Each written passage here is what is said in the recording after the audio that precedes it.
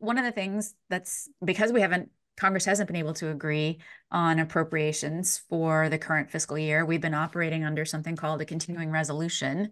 I was wondering if you could explain a little bit to the listeners what a CR is and sort of what are the pros and cons of a continuing resolution. Is it a good thing? Is it a bad thing?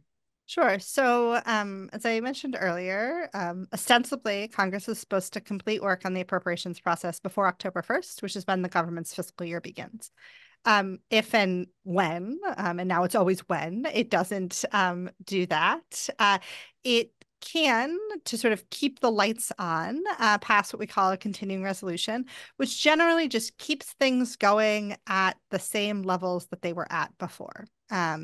I think sort of keeping the lights on is a good way to think about it. And this is preferable to, say, a government shutdown. I think we would all agree that if the alternative is that federal functions cease and Americans who rely on federal government services that are funded through the discretionary appropriations process can't access them, that's sort of the worst case scenario.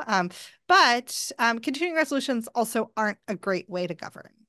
First of all, they because they usually operate for just a short period of time, they add even more uncertainty into the process. And so, last September, we saw sort of Congress pass one at basically the 11th hour, at the very end of September, that ran through the middle of November, basically guaranteeing that there was going to be at least one more showdown over whether to keep the government open. And then in the middle of November, they passed one that they sort of one in two parts that is taking us now into 2024.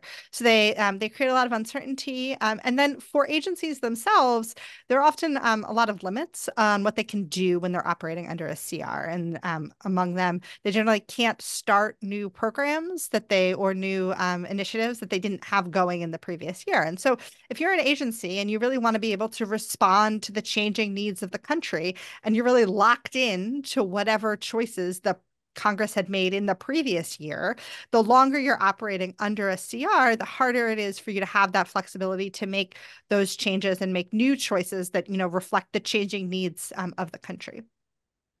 Curious, either I'm ignorant and I don't pay attention much to the news, or this is unusual. I don't see any other developed nation, constantly running headlines about, oh no, the government is going to shut down. Is that correct? Are we like a weird outlier here? Uh, yes, I am also not aware of other countries that have this particular budget challenge.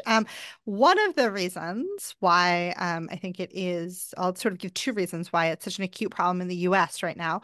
One of them is a structural one, which is a feature of our separation of powers system. And so in a lot of parliamentary systems, if the government sort of moves to bring a budget through parliament and it fails, that's, the downfall of the government. That's sort of, they dissolve parliament and they have a new election and like that sort of thing. And so that's not how our system works. We have our fixed term elections and we have the possibility and increasingly the probability of the White House being controlled by one party and one or both houses of Congress being controlled by a different party. And so that kind of those structural features of our system are one challenge. And then the other challenge is that in the current moment, this process, the appropriations process, bears so much of our political conflict.